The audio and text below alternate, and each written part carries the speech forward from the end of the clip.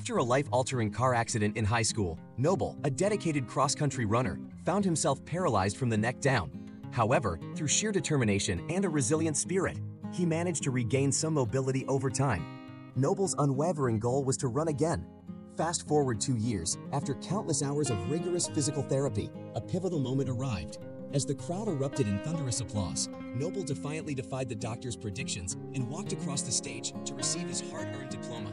His accomplishment not only shattered the bounds of what was considered impossible, but also served as a profound inspiration to everyone in attendance.